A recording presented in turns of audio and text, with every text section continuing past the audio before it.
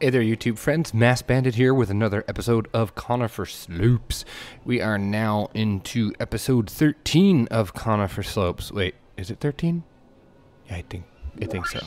This is probably episode 13 of Conifer Slopes. Real professional show we got running here. And we are going to continue working over on the new wharf section. Still putting together the list of names that I'm going to need your help on. There's a couple there that I really like. Thanks for all the input in the previous video. Really appreciate that. One of those will probably be the name of the wharf, and I might need your help in a poll or a vote or something like that. So be on the lookout for that. And so I guess I don't have much else to say. We're actually going to make some buildings today. So yeah, we're going to start to nail down the idea of what the theme is going to look like and what the architecture is going to be. So sit back, relax, and enjoy the time lapse, and I will see you guys on the other side of this cut.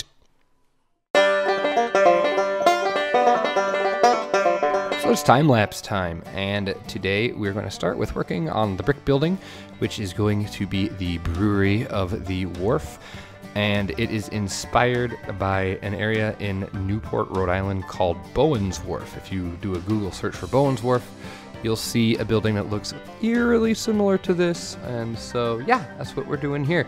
It looked really cool, and I think an old brick building would work really well for a brewery. And if you don't know yet, I am a connoisseur of craft beer, and so I kind of need to have a brewery in Conifer Slopes for myself, and maybe for Ruble, and Commando Santa, and Adfo. Okay, there's a whole bunch of people that I talk to that are big into beer, like I am. So this is all for them. Shout out to my peeps, yo. You notice at the beginning of that's so lame. You notice at the beginning of the video I was using the rough brick, and I like the texture better, but there was no concrete pillar. There was no pillar of the brick that I needed. So I ended up switching back to the classic brick, and that worked just fine. Trying the spooky roofs. Spooky roofs didn't do it for me. I'll use them in other places, but I wanted just the standard shingled roof for this building. And it's pretty straightforward. The brick architecture, the architecture on this brick building, looking at the reference images, is really, really kind of just simple. There's not a lot to it, and I actually think that's going to work really, really well for Conifer Slopes. The less parts, the better. But I don't want it to look boring or bland. So this was a great building to throw into the wharf area, and it also kind of helps solidify it. It's this old kind of colonial look to it. The thing I noticed is even though it's like 2 stories, how short the building appears. So maybe these are just really, really small. I don't know. Like when my wife and I were searching for a house, we looked at an old colonial, I guess, and it was very compartmentalized and very low ceilings. So maybe that's just a style of older buildings like this. So dressing up the columns now, the little pillars, and I went with art shapes just because the planks looked kind of funky having them stacked like that. So, and then that's already kind of just I wanted to get the general shape. The backs of the buildings are not completed. Hell, the sides aren't even completed in most cases. I just wanted to get a general idea of the facades here.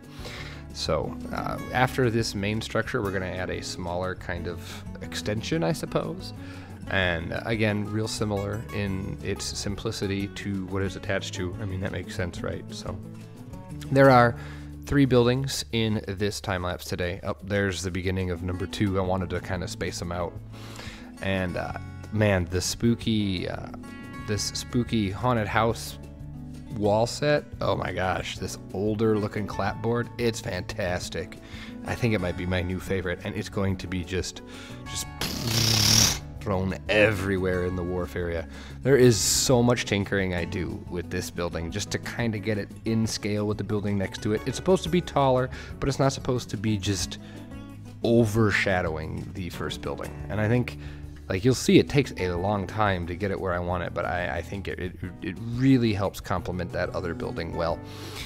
This is really a kind of a true facade, just like a row of these buildings. But anyway, as I was saying, we're gonna have 3 buildings, and these 2 are modeled off of Bowen's Wharf, and the third one is actually a suggestion from Wings and Strings, who is currently working on our Bro Coaster episode 31. And OMG, you guys, in 2 weeks, you are gonna be absolutely blown away. Trust me, it's incredible what he's doing to the park.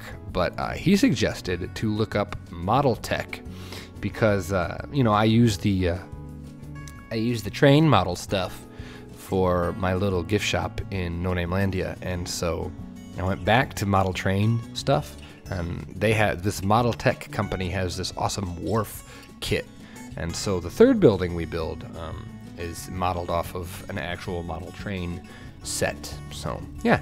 One of the issues I ran into here is actually this is more like a story and a half as opposed to a true 2-story. So I had to get those I had to use some really small windows. I wanted the top and bottom windows to match, but it just didn't happen. A couple custom awnings here. I like this dark blue color. I think it's kind of spiffy. I'm not sure about these awnings if they are convincing. I wanted to put a logo of some kind on them, but it just, you'll see, I attempt it, and it just, yeah, they're just too big. So I go ahead and I slap the name of the brewery, and I think I call it Open Net Brewing Company. If it's a wharf, fishing, nets, open nets, I don't know. I think it works. I think it works fine. What I'm actually going to do is steal the Bandit IPA sign that I built for the Hophead Brewery in No Name Landia, and I'm going to slap it on the side of this building, and we're going to say that Open Net Brewing actually brews Bandit IPA and then ships it to other parks or something like that. I don't know. I don't know if that's even feasible or realistic, but that's what we're going with for my story. That's my story, and I'm sticking to it. One thing I actually didn't finish for this episode is this area here with the black fence. It's just kind of weird in there, but this is a huge plaza area, and I wanted to section off some seating. I think we're going to go ahead. This is going to drop on Monday, a couple days before update 1.4, the big anniversary update. That's going to have all them picnic tables in it, and I'm hoping they work the way everyone expects them to work. Who knows? But that little fenced off section is going to be an outdoor patio, and we're going to try and incorporate those new picnic benches.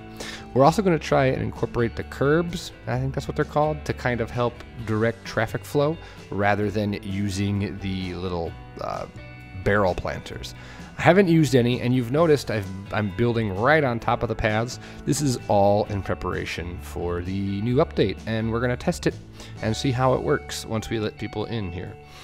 So removing the bottom layer to this extension to this building and going to put in a little bit more modern looking entrance area. This is going to be a gift shop, and I wanted a big window, but this one just felt too big. So we scrapped that and we go with something a little more modest that actually I think ends up working better.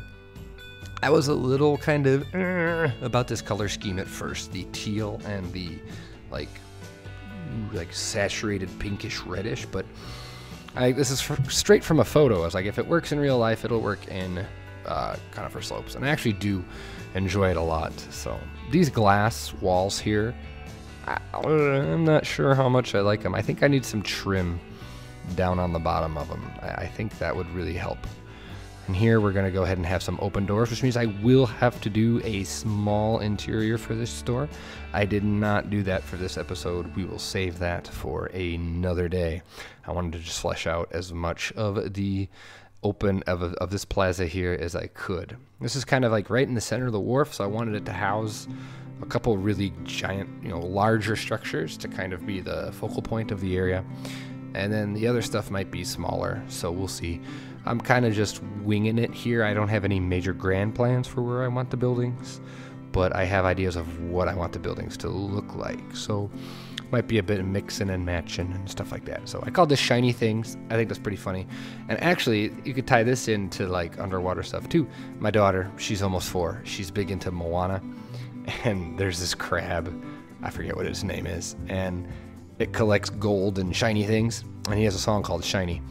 And if you're familiar with the comedy group Flight of the Conchords, Jermaine is one of the singers in that group, and he is also the voice of the crab from the movie Moana. So I love Flight of the Conchords. I actually was lucky enough to go and see them live. So I'm a big fan of them. So this is like, I guess, a little a gentle nod to Flight of the Conchords with the shiny things. A really back road, taking a long time to get there. So I'm actually really proud of these little windows that you're seeing going in right now, because in the reference image they have where the top opens up, and so I think that turned out really nice. I really dig the way that looks. I might go back and put some beams in to act like supports, but I don't think we'd necessarily need it. I don't know. So once this building is up, it's like, okay, what is this going to be? What is this going to be? And it's going to be, I guess, another restaurant. Maybe, I'm not sure. Like, it's too big just to be nothing. So, but you'll see. We start working on a custom sign in a few minutes here after I fight with this roof a bit. I ended up flattening the little dormers out there a bit. Yeah, see, I flattened it out a bit, and just to make it fit, because that's a pretty steep. That's 4 height roof pieces, and those are pretty steep. It's hard to nest things into them. So I wanted to be high enough to get some windows, and obviously there I did. And again, this is pretty simple too. Even though it's like model railroad stuff, it's not like this wharf style isn't. It's not fancy. It's not meant to be fancy. It's meant to be more industrial and just more performance, not necessarily pretty. But I think it's pretty. So. And now a hard cut to the custom sign.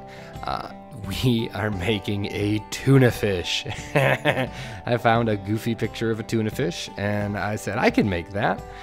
And so this is the tried and true method that I've been doing for signs for a while now, where you use the triangle flat pieces and you turn it on its edge so only the edge is poking through, and you kind of outline, you draw your shape. It's really good for like cartoon images, and so that's why a lot of my logos have actually just kind of been cartoons. They haven't been I guess more realistic, but it's a good way to start. You shape the image, you kind of outline your image and go from there.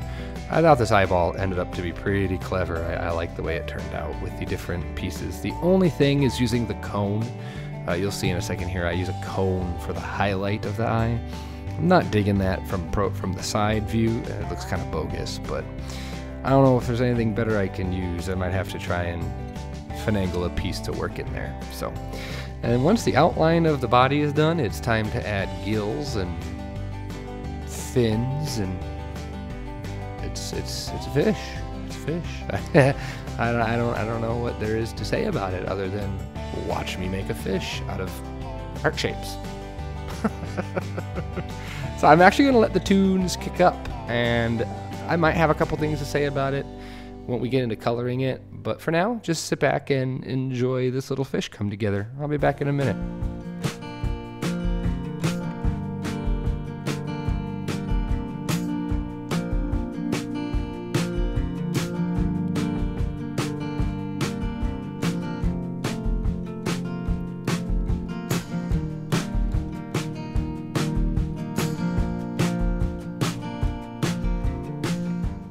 After I do the dorsal fin there, and I start working on the tail, I end up getting a crash. It's not really a crash. I have this weird thing. It's like a RAM freeze. It's when I highlight too many pieces and go into advanced move. It doesn't like that, and the whole game will just seize. And I can move the cursor, but I can't click on anything. Nothing moves. I can't do anything. And I was horrified because I'd gotten this far, and I thought for sure I was doomed. But the autosave actually kicked in and caught everything except for the tail fin. So I was super fortunate to not lose a bunch. I would have cried. So here we are, just kind of coloring in the tuna, and a large portion of this tuna is actually white, which is, I think, really made it a lot easier to kind of do. I didn't have to color in most of it, and it also really saved on the part counts. So now, after I've drawn the fish, watch me color in the fish. And actually, that's about it. After I color in the fish, I plop it on the building and add a little bit of clutter. And that's it for episode 13. It was really about nailing the general vibe of the area. And with these 3 buildings, you can kind of get a sense of where we're headed with the rest of this wharf area. Far departure from the original Jonathan Lake. So yeah, I'm just gonna let this roll again, and we will finish this tuna and put it on the building, and then that'll be it. So thanks so much for being here and for checking out the video. Be sure to subscribe if you haven't, and hit like if you want to see more Conifer Slopes on the channel. I'm having a blast as always, and your likes and your comments and your subscriptions really mean a lot, and they help out the channel a lot. So thanks so much if you've already done that. And enough talking from me. Have a great rest of your day, great night, great whatever, and I will see you for the next episode of Conifer Slopes. Bye-bye.